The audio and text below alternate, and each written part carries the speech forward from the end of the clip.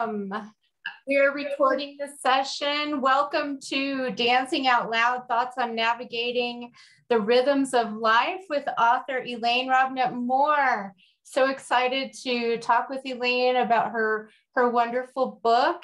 And I'm so glad you could join us. We are recording this session as we have many people who couldn't be here who want to watch it and have requested we record it.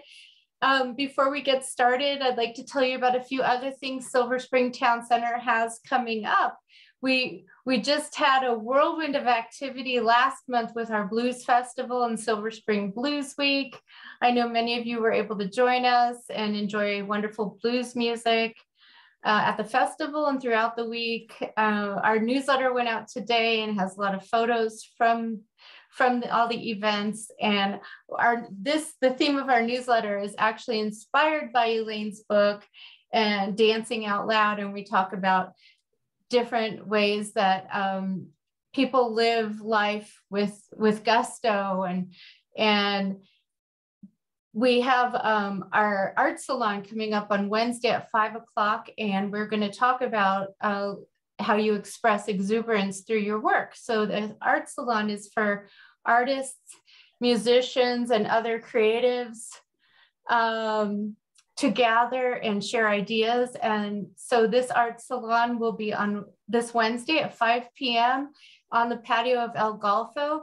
We are also starting a new series of performances, music and comedy, at El Golfo on most Wednesdays, called Wonderful Wednesdays. And this Wednesday evening, we have a youth ensemble. They're an excellent jazz ensemble, and they're going to do a variety of music.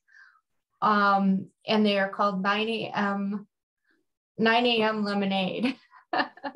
So they are great musicians who have performed with us on the plaza. Speaking of Veterans Plaza, we have Twilight Tuesdays every Tuesday. And tomorrow we have Flow Arts. And then on third Tuesdays, we have Salsa at the Plaza with All Out Danza, led by Victor Masonet, wonderful choreographer, who is our SSTCI Star of the Month, featured in our newsletter that just went out. I'll put our newsletter in the chat in case you didn't get it. We also have, during summer, we have mostly outdoor in-person events. But as I've mentioned, we also have another Zoom program, and that's 2 weeks from tonight. It's called The Numbers Game in the Burbs, Racketeering in Montgomery County with historian David Rotenstein. So it's Monday, July 25th at 7 p.m. on Zoom. And David is an excellent historian who's passionate about Black communities, Jewish communities, especially in our area. So he and his wife actually moved out of the area to Pittsburgh to be closer to family, but he's able to do a program with us since we are doing some of our programs still virtually. So join us for The Numbers Game in the Burbs, Racketeering in Moco, 2 weeks from tonight. And then we also have a very special event, also in person and outdoor on the patio of El Golfo. And it's with author Will Jawando, who will be sharing his newly released book, My 7 Black Fathers, a young activist's memoir of race, family, and the mentors who made me whole. And we will be presenting him on Wednesday, July 27th at 6 o'clock at El Golfo Restaurant's patio. It's a wonderful patio. So please join us. And all of our events are made possible with generous support from Montgomery County United Therapeutics, the Arts and Humanities of Montgomery County, Maryland State Arts, Montgomery College, and many others. And now let's get to the program. I will introduce our presenter and dear friend, Elaine Robnette Moore is a 5th generation internationally renowned artist whose mediums of choice are beaded jewelry and the written word. Elaine has worked as an international development consultant and a master teacher in Africa, the Caribbean, France, Malaysia, and the United States. working with bead artists and creative makers. Her work is exhibited internationally and is published. She has served on the board of directors and as president of the Bead Society of Greater Washington. She served on the board of directors of the Bead Museum in Washington, D.C. And in May of 2013, Elaine was commissioned by the government of Rwanda to write the country's first training manual, Professional Jewelry Making with Beads. The second edition of her book, The Art of Bead Stringing, Artist to Entrepreneur, was published April 2015 in the United States.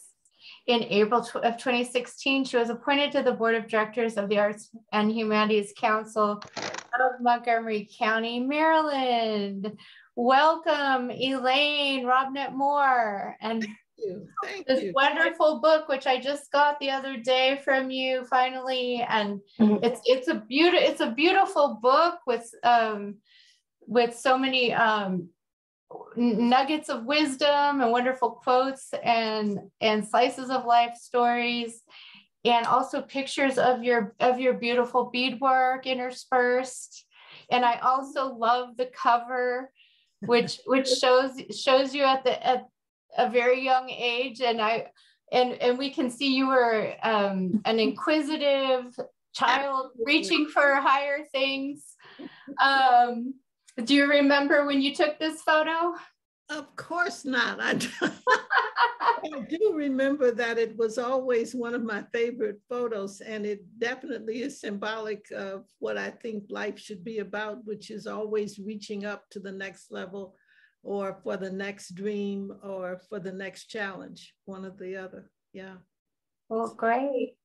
Well, I will turn it over to you. And I know people might have questions or comments they can add in the chat throughout. We'll also have time. Elaine can welcome your questions. So take it away, Elaine. Thank you. Well, let me start by saying it is wonderful to be with you again. And I welcome this opportunity to present my book, Dancing Out Loud, Thoughts on Navigating the Rhythms of Life, and just to share with the community at large the idea of writing a book, for instance, especially for the elders. It's such an excellent way to leave your footprint with your descendants. I think that's very important. And one of the reasons that I chose to write this book was because I have wonderful, wonderful photos of my ancestors all the way back to the early 1800s. And the women in the family, in many instances, are very elegant and very stately.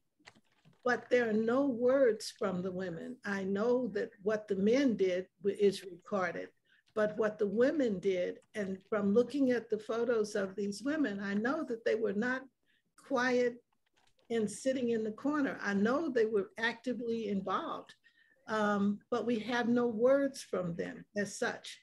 So I thought that it was important for my descendants, and I have 5 children and 18 grandchildren and great-grandchildren and so on. So, well, it isn't so on past that, not yet, but eventually. Oh my God. Wow. I wanted to leave for them what my words are. Because I am primarily an artist, while my background was business, I was in real estate and then and did development in real estate, and then did international business consulting, and worked with creative makers and jewelry designers all over the world.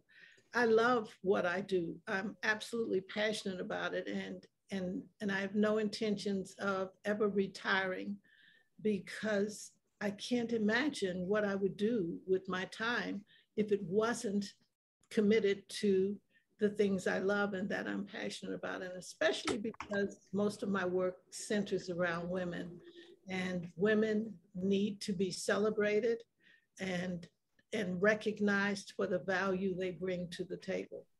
in all instances. And so I chose to leave my footprint in this way so that my descendants will at least know why they may be a little crazy, because their ancestor was certainly crazy. There's no question about that.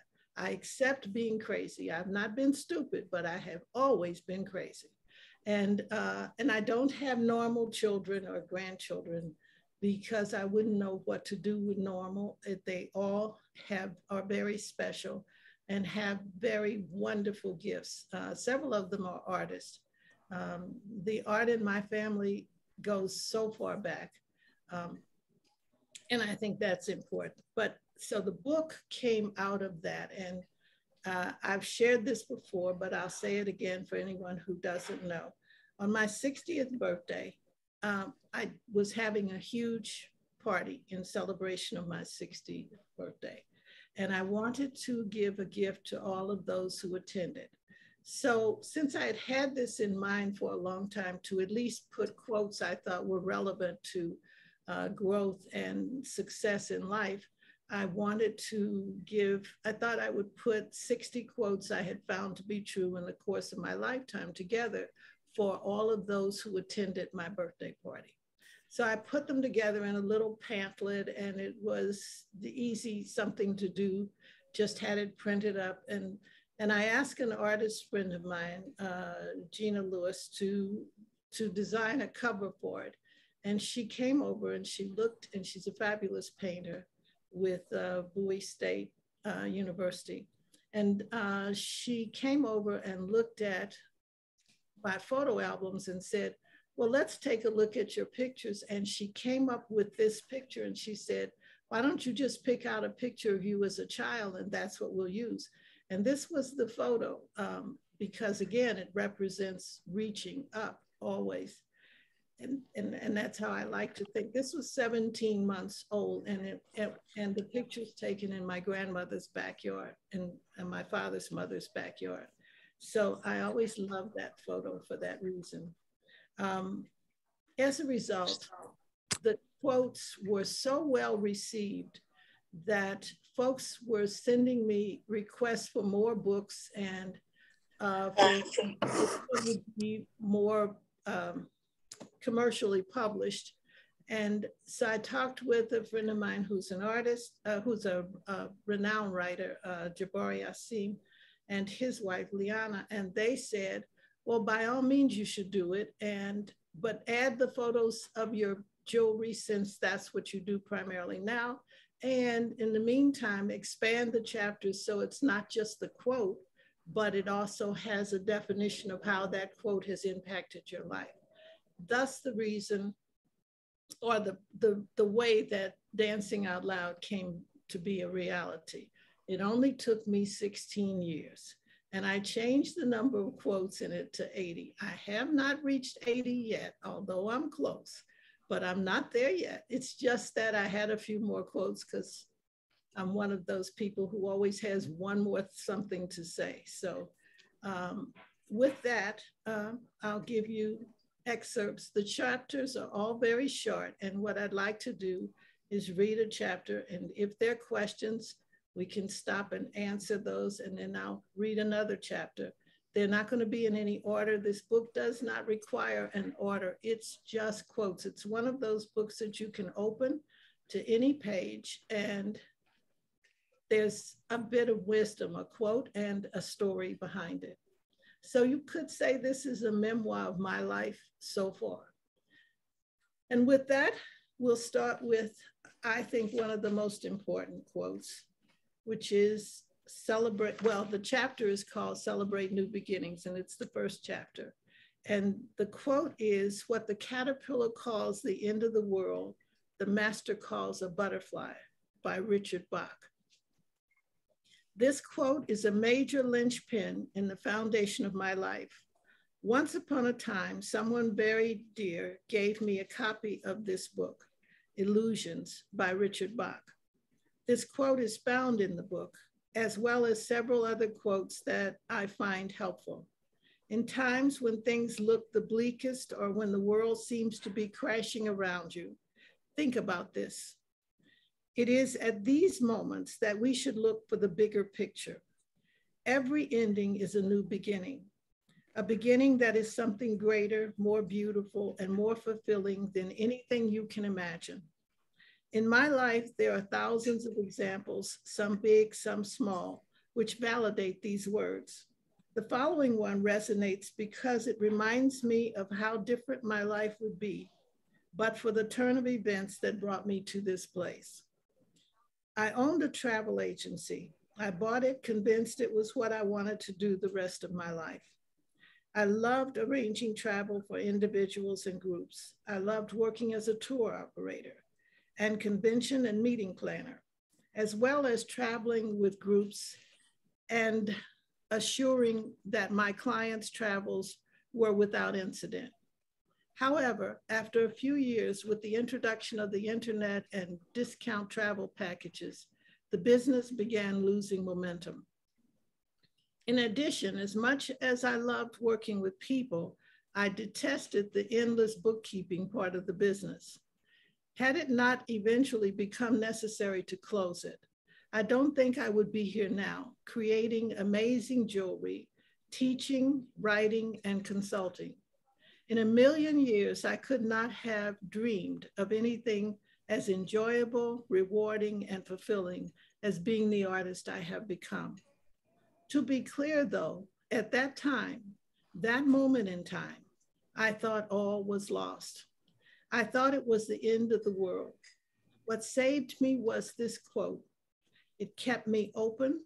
It allowed me to see new possibilities, new beginnings. Look for the butterfly. That quote has resonated throughout my life for so many years.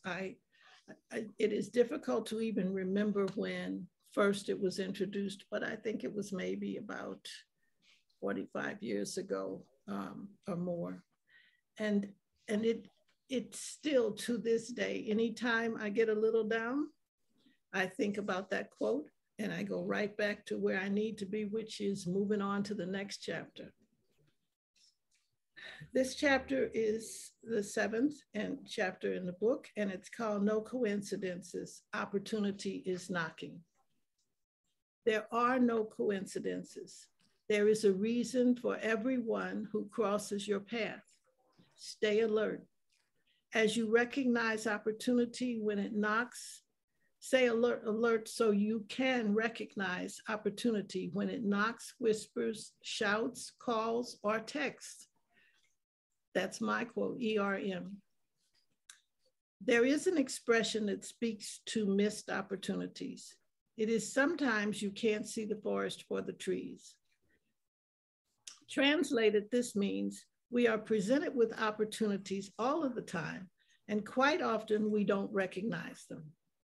In my world, every time I meet anyone, no matter their position or station in life, it presents an occasion to explore new possibilities.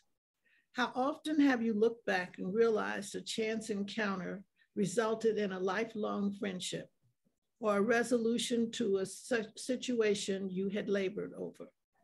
When least you expected, opportunity knocks. My best example happened 4 months after I started making jewelry. A friend arranged an introduction for me to meet the owner of an African clothing store in Washington, D.C. I contacted the owner and set up an appointment to come by the store and show him my jewelry. The idea was that if he liked my work, he would agree to purchase pieces to be sold in the store.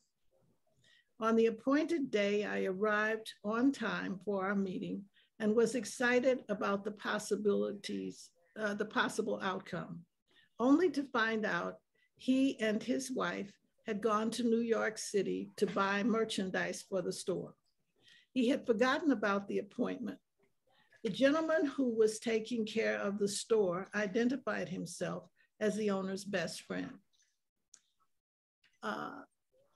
It is in these moments when it is hard to remember that something good comes from everything. So I asked him if he would be kind enough to look at my work and let the owner know what he thought about it.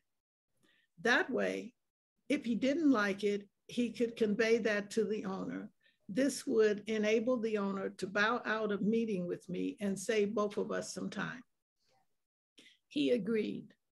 While he waited on other customers, I laid out the pieces I had brought. He looked at them, liked them, and asked if I had thought about showing them to the Smithsonian museums. I thanked him and said that I didn't know anyone at the Smithsonian. I explained that I was not comfortable cold calling, a sales term that means calling on someone without an introduction, cold calling the buyers at the Smithsonian stores. He said, well, what if you knew someone in the National Museum of African Art gift shop? Would you consider that a good enough connection? I assured him I would. He said, well, I am the manager of the National Museum of African Art gift shop. He then proceeded to give me the buyer's name and number and suggested that I use his name when I called. I did.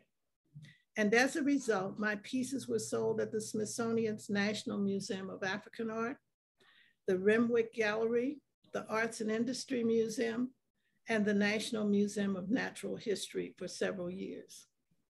The lesson: open the door when opportunity is knocking. Be creative. If the front door is locked, try the back door or the windows. Sometimes an unexpected path will lead to a better outcome. Be flexible, don't give up, and leave the door open. After all, the universe awaits the joy you can bring. Opportunity is knocking. I have found that this is true no matter what. It remains true to this day. And the more we leave ourselves open to opportunities, the more opportunities present themselves. The interesting thing is we don't always recognize them. Looking at this guy in that shop, I wouldn't have known that's what he did and that's what he was. He was just behind the counter in the shop, but you never know. Trust your intuition. Pay attention to your inner voice, spirit, divine self. Remember, your first thought is usually the right one. Should you have doubts, let's run a little test. Think of the times you have had a phenomenal premonition concerning something you were about to embark upon. When you paid attention to those feelings or listened to your inner voice, all went well. When you did not, things often turned out to be a hot mess. I can definitely attest to the hot mess part. I learned a long time ago to listen to my inner voice. I have many examples of how this works. The following is just one. Several years ago, I had to drive one of my then teenage daughters to the airport in St. Louis, Missouri, which is where I'm from. This was before the airport security we know of today. So one could arrive literally minutes before the flight and go straight to the gate. As usual for me in those days, I had left my office late to pick up my daughter to get her to the airport. There were two routes I could take. The one I usually took was west on Highway 40. It was scenic and I thought safer. The other was west on Highway 70, which went through a rougher part of the city and had a history of more accidents. There was a point at which I had to decide which route I would take. When I reached the crossroad, my intuition said turn right and take Highway 70. Because I had already learned to listen, I turned right. My daughter asked, "Why are you going that way?" I replied, "Something tells me it's the best way to go today."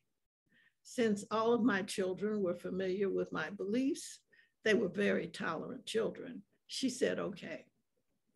Within 10 minutes of the airport, in the middle lane of the highway and going about 60 miles per hour, one of my tires blew out. This left my Chrysler station wagon with no power steering. I don't know if you guys have ever had that, but it is not fun. The car started to swerve dangerously. My daughter nervously asked, "Are we going to be okay?" To which I responded, "Yes, your seatbelt is fastened," and we took the route we were supposed to take. I regained control of the car. Immediately, there was an exit, and the other lanes were empty. So with difficulty, I was able to maneuver over 3 lanes and take the exit. This exit was in a residential area where it would be unusual for commercial businesses to be located. By the way, this was before cell phones, which limited my ability to get help. My daughter asked, "Am I going to make my flight?" I said, "Absolutely." And once again, I stated that by taking the route intuitively designated meant everything would work out. My daughter relaxed, waiting to see how she was going to get to the airport. As we got to the end of the exit ramp, there in the middle of this quiet residential area was an auto repair shop. We were about 6 minutes away from the airport with 10 minutes to get to the gate. There sat a taxi parked on the lot of the auto repair shop. I pulled into the garage lot, went in and asked for the driver of the taxi. I should mention that I had forgotten to take my wallet when I left the office. All I had was a $10 bill. The cab driver said $10 would get my daughter to the airport. I kissed her goodbye, put her in the taxi, and off she went. Now there was the issue of my car. I went back into the shop and asked the attendant if I could please use his phone. I needed to call my office to have someone bring my wallet to pay for the repair of the tire. He said, "You don't remember me." But 2 years ago, I attended a lecture on entrepreneurship you gave at Forest Park Community College in St. Louis. He told me that it was because of that lecture that he had decided to open the auto repair shop, saying he had always wanted to thank me, so fixing my tire was the least he could do.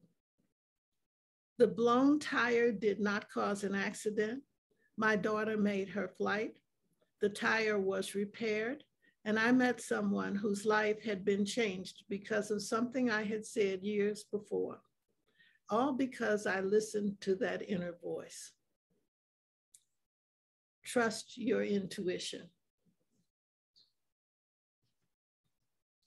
I don't think I have to say much about that, but that intuition plays such a heavy role in our lives. And if we just listen to it, it's that little voice that's in the back of your head or in your heart that just lets you know when something's okay and when it's not. This next chapter is called Dare. It won't do you any harm if it doesn't do you any good. Apply this to what you are considering, then go ahead, take a chance. Nana. This quote comes from my Nana, who was an amazing woman, way ahead of her time. She was an artist, a pianist, who was once as a teenager invited to play with the St. Louis Symphony Orchestra. Later, she worked with Scott Joplin as his assistant, helping him compose music. Because she was young and Mr. Joplin had a scandalous reputation, her mother always chaperoned her. Nana owned the first African-American dance studio west of the Mississippi River, taught ballet, tap, toe, and contemporary dance. She was taught by a European ballet master. She also taught typing at Sumner High School in St. Louis. She traveled extensively throughout the United States, Mexico, Canada, and Cuba. When I was a young adult, she would say, "It won't do you any harm if it doesn't do you any good." How profound is that? I consider it the foundation for many of the turns I have taken on my life's journey. She would say, think about what you want to do. If it can't harm you, then what's to stop you from taking a chance? This has always helped me to step out there. I love the way it empowers me. There will be times in life when you want to attempt something new or different. If you hesitate because you are afraid, you may be missing the chance of a lifetime. I offer you these wise words of my Nana that I use as a measure whenever I am faced with these kinds of decisions. If it won't do you any harm, if it doesn't do you any good, applies, then why not try it? You may have to read this a few times to understand it. She believed in making things happen, taking chances and going on adventures. Thanks to her wisdom, I have gone parasailing in the Bahamas, sailing in the Caribbean, tree walking in Ghana, hiking through a jungle to see orangutans on the island of Borneo, flown in single engine, twin engine, and seaplanes. I have written books, met presidents, the most memorable was Obama, spent a day with Maya Angelou, dined with princes, helped birth 7 babies, taken walks outside during a pandemic, and on and on. Hopefully my adventures will inspire my children, grands, friends, and others to live life to the fullest. Adventures are memories you will cherish and revisit the rest of your life. What is your next exciting memory going to be? Dare. I'm certainly happy to welcome any questions as I go. If there are any, you can either put them in the chat or raise your hand or something. I'm not sure how that works, Lisa. Yes, I see that Robin wrote, yay, parasailing in the Bahamas. My sister on the call lives there, exhilarating. Oh, and trust me, it is. It's so interesting because I'm afraid of heights. I love flying in planes, but if you tell me to walk down a fire escape, I may be there for several months on end. Yet I will be strapped into a seat to go parasailing and love every second of it. So it's a wonderful thing. And I didn't mean to replace myself, but I wanted to expand on the discussion of travel here. We've invited you to be on our next panel, Follow Your Bliss panel, which is featuring people who are avid world travelers. And so that's why I invited you to come. And we're holding that event at the Coiner Farm on Sunday, the 21st, along with an SSTCI summer potluck picnic. So that's at 4 p.m. We'll have the panel discussion. They're always very fascinating discussions. And then a picnic, social time with people in the community. So can you talk to us a little about how travel has played an important role in your life? Oh, it has played a role.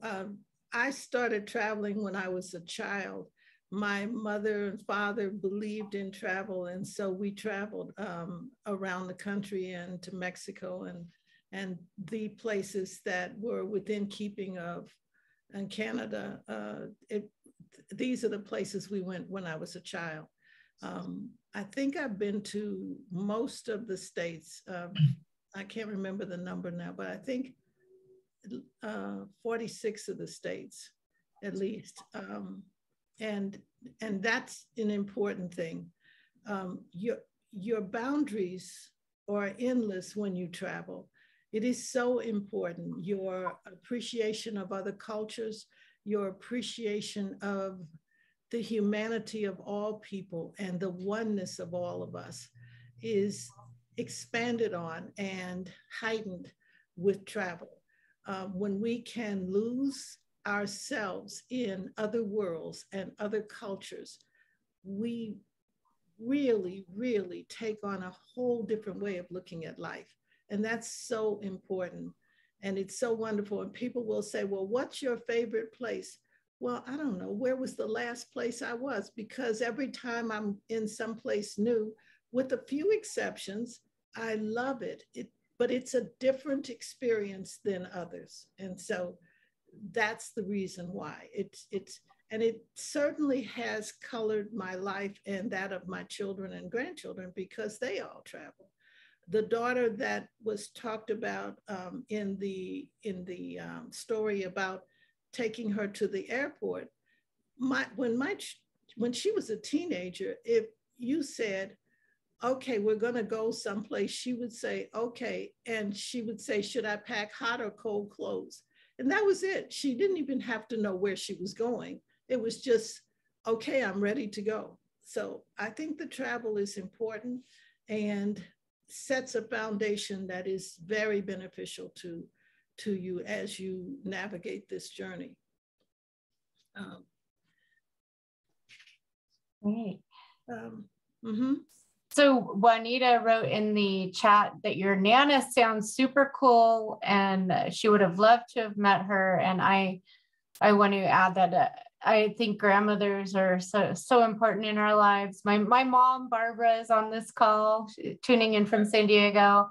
Her mom was, you know, such an important part of my life, my nanny, as I called her. And so I also am a proponent of grandmas, and I think that I always felt sorry for kids who didn't live near their grandparents. I think you're right. I like to add that because I feel very strongly about that. My family is not just those by blood, but extends way beyond that. So I have lots of children and lots of grandchildren that are not by blood. The ones I mentioned are by blood, but I promise you, the circle is much more expansive than that. And they hold as much weight in my life as the ones that I gave birth to, who then gave birth to my grandchildren. It's so important. And when we embrace children and take them in and love them as we love all of our children, it brings so much joy to you. And as a grandmother, I tell you what, I wear that hat proudly, and I'm very proud of my grandchildren, and I am very proud of the relationship I have with them. It matters. Again, it was part of the reason for this book. Let me read you Welcome the Challenge. This one says, the more arduous the journey to overcome an obstacle, the greater the gift that awaits you. I have come to believe there is no such thing as difficult, only varying degrees of easy. ERM. When faced with a challenge, approach it with the knowledge that you have the power and ability to overcome it and to succeed. When presented with an obstacle, change it to an opportunity. Be simple. By simply changing the word, you have already diminished its negative power.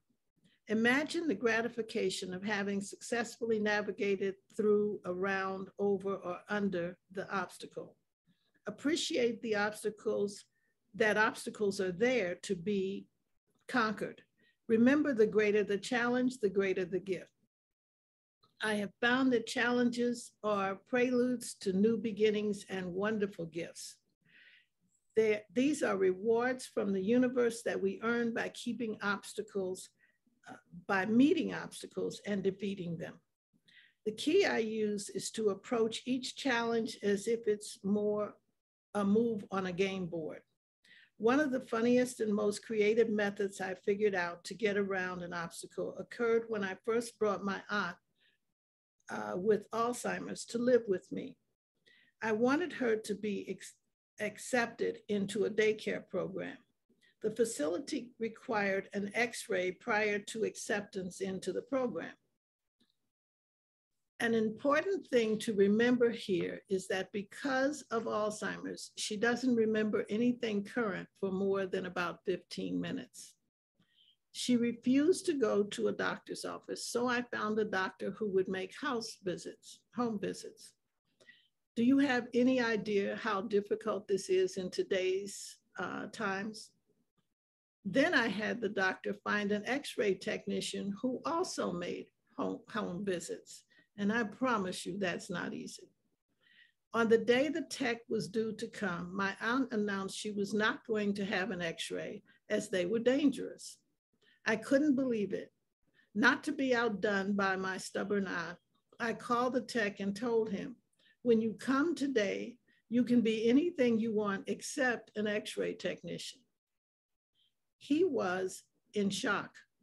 He asked, what do you want me to be? I said, I don't care.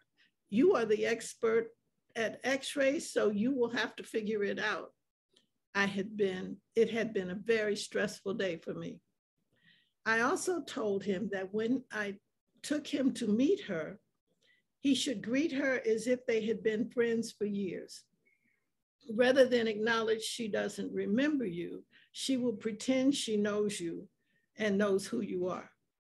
When he arrived with this huge portable x-ray machine, he greeted her as an old friend. He told her he had always wanted a photo of the two of them. So would she mind sitting and posing with him for the photo? She agreed and smiled. He sat with her and had me pretend to take a picture of them using the x-ray machine. The expression on my aunt's face said she couldn't figure out the machine, but she wasn't going to let us know she didn't recognize it as a camera. He then told her he needed to put a board, the x-ray film, behind her in order for her to be in the right position. And did she mind if he took a picture of her by herself? She was flattered. I won that round with her. He got great x-rays. According to her, to this day, she hasn't had an x-ray. The experience became the foundation of finding ways to handle her without confrontation or confusion, just love and creative thinking. Welcome the challenge. And for all of us who have seniors or elders who are facing Alzheimer's, I promise you, without the confrontation, it's just a lot more fun. And she was a happy camper for years. In fact, a side note was that at one point she told her doctor came, and you know, doctors always ask the patient what day it is and what year it is and so on. And my aunt could not remember any of those things. So on one of his last visits, he asked her the questions and she turned to him and she said, oh, you can ask Elaine those questions. She keeps all that information for me. So you can see that she had become quite comfortable with not having to face any drama or difficult situations because she couldn't remember. Dare to dream. Money is not necessary to do the things you wish to do. Dreams are. All you desire is possible. ERM. When we dare to dream, wondrous things can happen. Dreams are a manifestation of the power we have within our core being. They are our subconscious saying, wake up, you can do this. Recognizing them for what they are, a look into your greatest desires, work at making each one become a reality. There are no free rides in this life. There are always dues that must be paid. Embrace your dreams. Believe that you have the power to make them come true. Determine the steps you need to take to reach your goals. Be creative. There is always a way. Once you have put your desires into the universe and are working at making it a reality, it is just a matter of time until you see results. One of my ongoing objectives is to see as much of the world as possible. I wrote this chapter while on a flight into Doha, Qatar, having just left Kuching, Malaysia. This trip was possible because I worked at another one of my dreams, to create unique jewelry and to empower people especially women, by teaching jewelry making and micro business development around the world. And so it goes.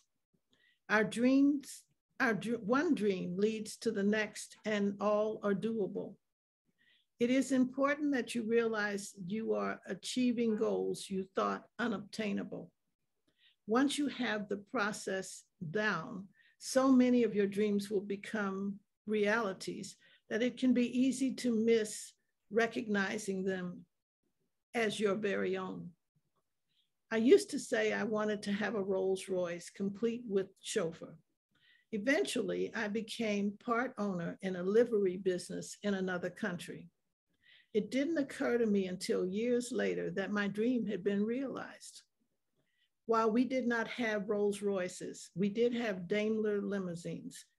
I don't know if you're familiar with Daimlers, but for me, they look just like Rolls Royces. And to someone like me who is not a car enthusiast, the cars look alike. I never drove the Daimlers. We had drivers. The essence of my dream did come true.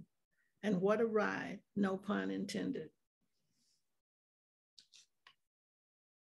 You are never too old to dream another dream. I'm sure that some of you have had these experiences. You should recognize that they are wonderful ways to realize dreams. So Elaine, Robin has a comment or question. Mm-hmm. So I'm bringing her on. Yes, hi, Elaine. Hi. Hi, thank you so much. I am enjoying listening to you read and listening to your words of wisdom. But I just wanted to say that one thing that really strikes me is that I really love when women are able to share their wisdom to help elevate other women. And, you know, we live in very precarious times. Everything is so complex and convoluted nowadays that you don't know what's the truth, what's fake. But what stands the test of time is the wisdom of the elders. And if people would just humble themselves and listen to the wisdom of the elders, it doesn't change. It just, if you just listen to it, is there and it doesn't change. My grandmother, you know, my mother, my sister who's on the call now, she's an entrepreneur. She has a very large business in the Bahamas. I'm very proud of her, but you know, she's in a foreign country running a business against the odds in a pandemic. So, you know, there's lots to be said about women and elevating women and women humbling themselves to listen to the elders. You know, I work in a school and my students, they don't want to listen right now. And I work in a high school. And they're not at the age where they're prepared to receive the wisdom of the elders. But I pray one day they will. But it's hard because now there's so many external forces and distractions. It's hard to focus and just focus in on the wisdom. And so I appreciate you and thank you for the wisdom that you're sharing in your book. Thank you so much, Robin. Let me say this, that you are 100% correct. And this wisdom that I'm sharing with you, all of this didn't just come from me. Mm-hmm. This is me listening to my elders. Yes. And those who preceded me. And that's so important. You are absolutely correct. The most important thing we can do is share what we have garnered from our elders and from our ancestors and pass it on. It's so very important. And our children do hear us. They don't acknowledge that they hear us, but they do hear us. I spoke with a grandson just before coming on. I said, "You're not turning me on to listen to this?" And he said, "I already know all of it because you've said it 100 times." Yes. You don't even appreciate it. And he said, "No, you're wrong. I do appreciate you. I do appreciate what you say. I listen to you all the time." So they do listen and they do hear us. They don't let us know because God knows it would be too wrong to let us know. Right. Well, that's encouraging. I'm gonna stick with that. They hear me and they're listening, but you know, they just don't want me to know that they hear.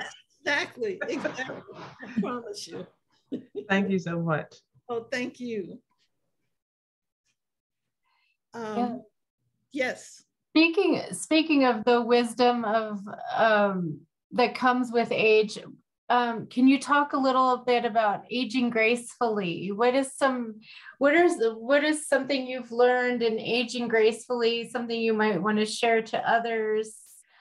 Because I think it's something we all want to be able to do, but sometimes people don't know how to do it. And I can only share with you what I have done. And what is that? The vote is still out as to whether this is graceful or not, trust me. But what I can tell you is that because I work internationally, I keep my hair short because that's less trouble to be bothered with. Secondly, I don't use dyes and I don't change colors. What I have found that happens now, don't misunderstand that, because there was a time in my life where for at least 15 or 20 years, I had every color in the world in my hair. This was when I was young and I didn't know what color my hair was because I was always experimenting. And one day I woke up and said, okay, I've done all of that, so I'm done. And it's just gradually gone about changing colors, and it is where it is.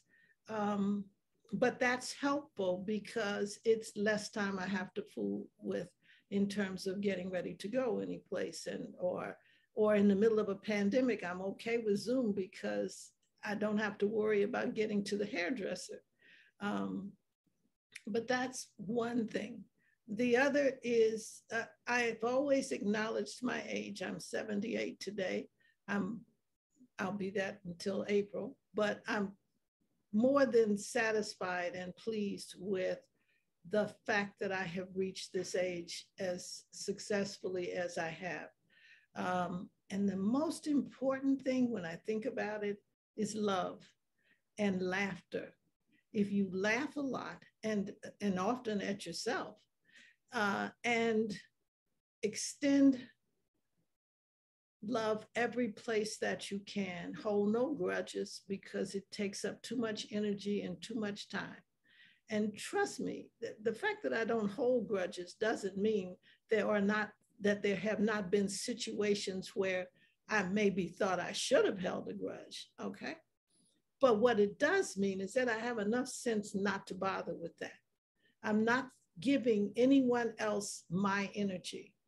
So it is only going to be used for good or not at all. And if I take time to harbor ill will against someone or to be angry and to hold a grudge, then I have to spend the energy that I need to remain healthy and moving forward on something negative. So I won't do that.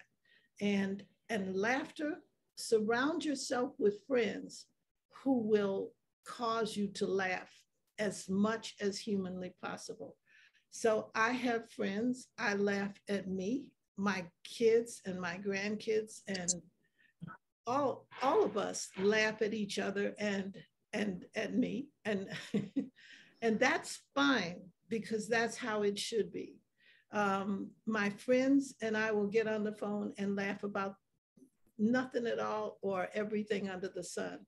And sometimes in the last 4 years with the last president, it was really necessary to find ways to laugh as much as possible.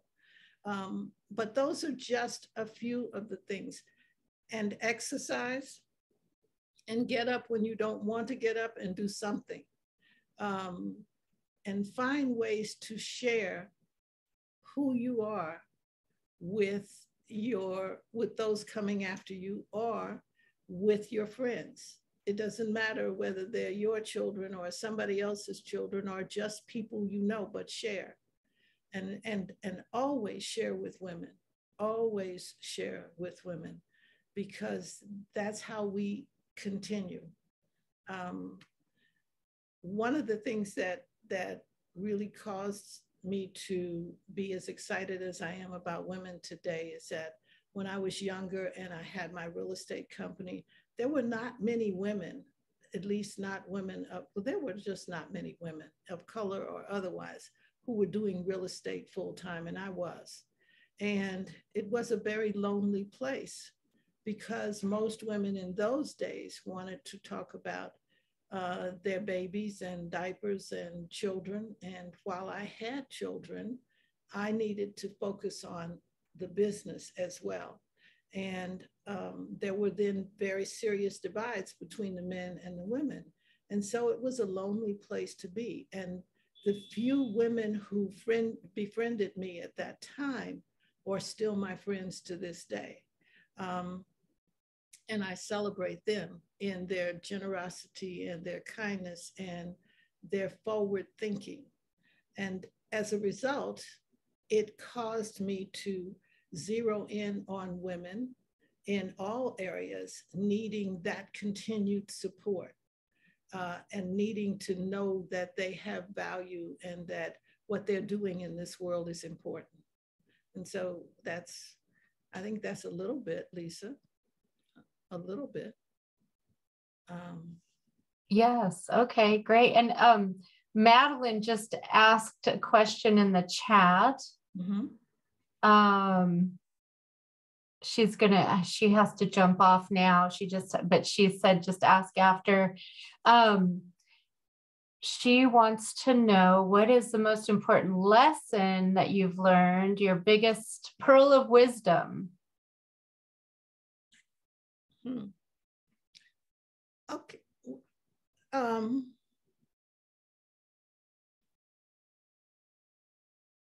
That I'm not sure that I know which one.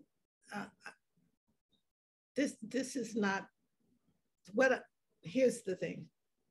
I can say that those pearls of wisdom that I have cherished the most are all within this book. And I'm saying that because to single out one, I could say that the quote that starts the book, what the butterfly calls the end of the world, what the caterpillar calls the end of the world, the butterfly calls the beginning.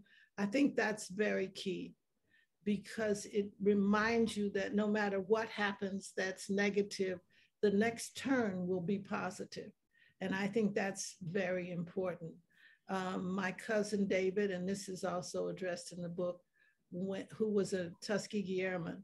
When I was a little girl, I was upset with my sister, and I came down the steps at our home. We were having a big family wedding of one of the cousins, and David and his children had flown in from Chicago into St. Louis. And I came down the steps pouting, as children at 10 and 11 will do. And he looked at me and he said, "You should never do that." He said, "Always smile, because sometimes that smile that you share with others may be the only thing good that happens to them. And the other thing is that you look ugly when you frown." So he said, if you don't want to be ugly in life, always smile. You can still make the same point without screwing your face up. I had remembered that from that day to this. And one of the things I used to say in my offices when I was in real estate was, I said, don't confuse this smile with me not being serious, because if what's going on isn't right, I'm going to have real issues with that. But I'm not going to let you disrupt how I feel about me by doing anything but smiling. So the smiling is important. And if you ever walk down a street or interact with family or others and you smile, you will sometimes see that it has a profound effect on that person. Generally, they'll smile back and it becomes contagious, and you feel lighter and they feel better. And it is just a good thing. There are many others, some of which I've mentioned here. I don't know if I can single any one out, but I don't know if that answers enough of that question, but that's my answer, and I'm sticking to it. Well, that's great. And that brings to mind another nugget of wisdom you shared, that you're not going to waste your time with any kind of animosity or being bitterness. And, you know, bitterness is oftentimes tied to people who are aging. But I mean, it just made me think that those who've mastered the art of letting go and changing their perception and what's really in their heart, they'll just naturally convey that on their face. Exactly. Because as we age, our wrinkles will set either with laugh lines or with a frown that you need to turn upside down. And it's much better to have those laugh lines in your face than the scowl, permanently embedded there. And that has everything to do with one's attitude and choices we make every moment of every day, which I've learned along the way. I saw there was a question from Robin in the chat. She said, without divulging too much info, can you talk about a very challenging time and how you managed it? I can.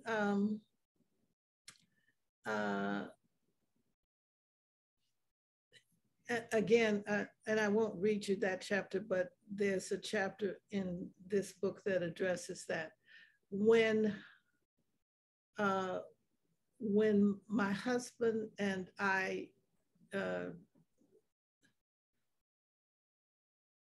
my husband decided to leave me, and I don't mind sharing this because it's just in the book, and none of these things have impacted me in such a way that I need to be afraid to share them or apprehensive about that. So when he did, it was a very difficult time. I was brand new in the real estate business, and that was a male-dominated world, and I had to be careful. I had been married for 15 years, and I didn't know how to, I was afraid of having to deal with a lot of aggression on the part of the male population within the business. So I didn't tell people for a long time until I could get my own, until I wasn't as vulnerable as I could have, as I was in the beginning. And so there's a chapter that talks about hugs and the importance of them. And again, it goes back to those women I said that were there for me, and one in particular, Linda. And I had figured out a way that, because I still needed or still desired just the hugs that you get and the physical contact, but I didn't want to make that an issue, and I did not want to share the situation out loud until I was less vulnerable and more capable of handling it. So what I did was, every place I would go, well, first of all, Linda sent me a note after meeting me. I was part of the Danforth Leadership Program in St. Louis, and Linda was applying for to become a Danforth Fellow. And so I had to interview her, and she was just a strikingly wonderful, beautiful woman. And so in so doing, she sent me a note afterwards that said, "Consider yourself hugged." I, to this day, think that is one of, if not the most profound and important note that I ever received. Because as a woman, it was at a time when I was very vulnerable and fragile and very concerned about how I was going to handle the future. And this note that said, the simplest thing, consider yourself hugged, turned the tide for me. In the meantime, just as to address the public side of it, in order to be able to navigate that world, anytime I would enter any place, I would hug everybody. I would hug the women, the men, everybody. Standard that people just knew I was a hugger and that was it. They had no idea that those hugs were giving me the energy I needed to get through that period until I could get out the other side. And by the time they found out, it was too late because I was more than capable of handling anything that came at me by that time. So I would think that that is one of those situations. Very interesting about hugging, because I'm a big hugger myself. And then with COVID, I've backed off on doing it. Oh, it's horrible with COVID. I know yeah, we've had to go without a lot of human touch during this. Yeah, especially, people who live alone. I realized how thankful I was to have my own partner, living with me and, during that time. And I was also going through my breast cancer journey at the start of COVID. So it made such a difference having just that another person that you love with you and supporting you. And yeah, see, and the universe provides for us. So I had my grandson with me. And that was my saving grace, because at least I could hug somebody. So. And I know he's grateful to have you too. So we have a question or comment from Robin.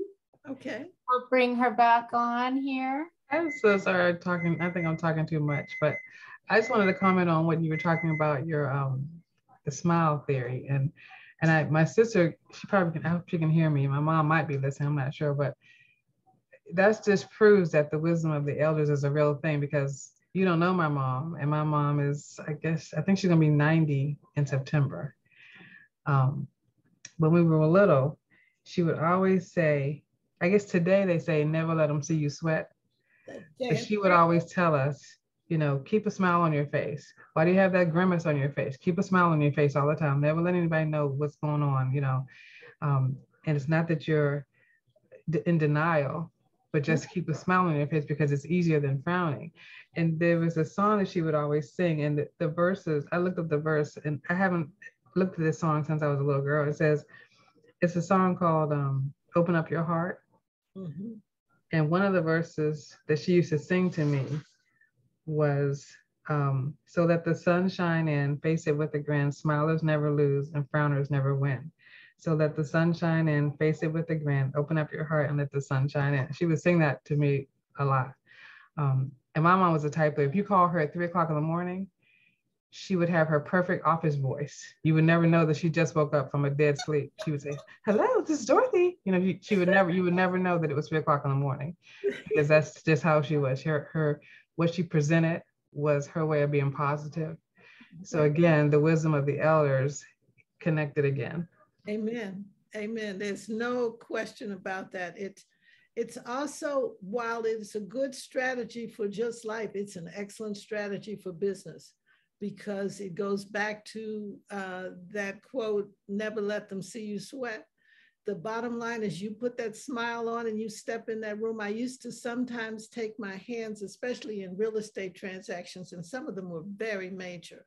And I would put my hands behind my back so they couldn't see me shake.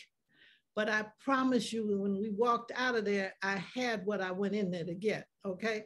And that was the important thing, because there were so few women in the field. And so you could be in a room with, seriously, there was one time I was in a room with 12 male lawyers, one woman who was a secretary, and me who was a developer. And that was it. And I had to deal with all of that. That's with the smile and body language. You cannot close up. You have to open up. And anyway, but don't get me started now, okay? But your mother is 100% correct. That's it. And when you say waking up in the middle of the night, because I do business around the world, there's no such thing as night and day in this house. It's just, get up, wake up. There have been many meetings that start at 12 midnight for me because it's 12 noon where I'm working and you know who I need to work with. And so you have to be up and ready. The standard rule is if I'm not making any sense, hang up and call back. It means I need to wake up a little more. So. That's great. Thank you, Robin. And Juanita has a comment here that I thought was interesting to share. Juanita is a Army veteran, officer veteran, who we both know. I introduced you to her during Blues Week. She says, I can empathize with you because I also worked for most of my Army career with men. And some of the men were cruel and verbally abusive to women who were supposed to work with them. And I also used hugging and positive affirmation to get, to get through some of my toughest deployments, especially to the Persian Gulf, Bosnia, etc. Mm-hmm. Let me give you one story. I don't remember whether this one is in the book. No, it is in the book. I had a business partner, and my business partner for this particular enormous building, we were the leasing agents, and he was white. I was, of course, Black. And so he had biases, both racially, and he had biases against women. And, but he didn't know he had the first bias. It was just evident in working with him that it was there. And so we had a meeting. We were bringing in EEOC, Equal Employment Opportunity Commission, regional office into this office building that we were managing, which was the largest African-American owned office building in the city of St. Louis in those days. It was huge. And I had negotiated with the director of that office to bring they were moving their regional office to St. Louis. And so they were going to come in because I had solicited that sale, that lease agreement. And so my partner's name was Sandy, and Sandy was just not used to working with women, among other things. And so we were in a meeting, and there were several women in this particular meeting because these were the people who had to oversee the designation of how the space should be set up for the regional office coming in. And so there were several women, but also men in this boardroom. And so somebody said something. And so Sandy said to me, he said, dear, can you put that? No, he said, honey, could you put that on the board? Meaning to take whatever the information was and put it on the board. There wasn't a single woman in that room that didn't freeze. I mean, everyone tensed. But bear in mind that this is a professional meeting, and so I can't not be professional. So I turned to him. I did not miss a step. I turned to him and I said, well, certainly, dear, I'd be happy to do that for you. The room fell apart. He lost all momentum, and it was clear that you do not ever call me honey in a room at all, ever again in life. And so, and I promise you, he did not. Well, that's great. I see a lot of laughter behind our muted little videos of folks. We have time for one more question, which relates to a question I wanted to ask also. Someone wrote earlier asking, how did you become a jewelry designer? How did you first get involved with that? And then my question in general, how is creativity, or why is creativity so important in our lives? The first question, I became involved with jewelry and became a jewelry designer because I was engaged to a gentleman from Senegal, and he introduced me to the fact that women in West Africa wear beads around their waist and under their clothes. I had picked up some of these beads at a festival, but I didn't know they were waist beads. I thought they were necklaces. And so I had bought 5 different strands because they're very small beads. And so because I have 5 children, I do things in 5s sometimes. And so I had bought these necklaces, what I thought were necklaces. And so he was coming to take me to dinner, and I had left them on the dining room table. And he glanced at these beads, and I didn't have them on because they didn't go with the outfit I was wearing.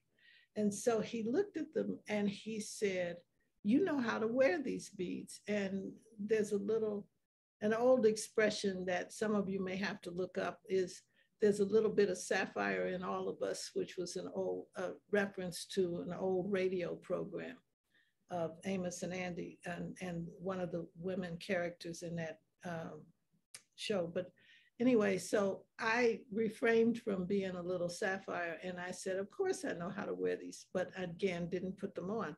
So the next time we were going out, I put the necklace, what I thought were necklaces on, and I opened the door, and he looked at me and he said, "Why are you wearing those around your neck?" And it just reminds you that you need to ask questions instead of making assumptions. So I explained to him, and he said, "Well, no, those are waist beads, and you wear them around your waist and under your clothes." And so I decided that I had time. I had just moved to the East Coast, and I had time on my hands. I didn't have the kinds of social commitments that I had had in St. Louis because I was just here, and I hadn't let everybody know that I was moving out here. So I decided I would start a hobby, and that hobby would be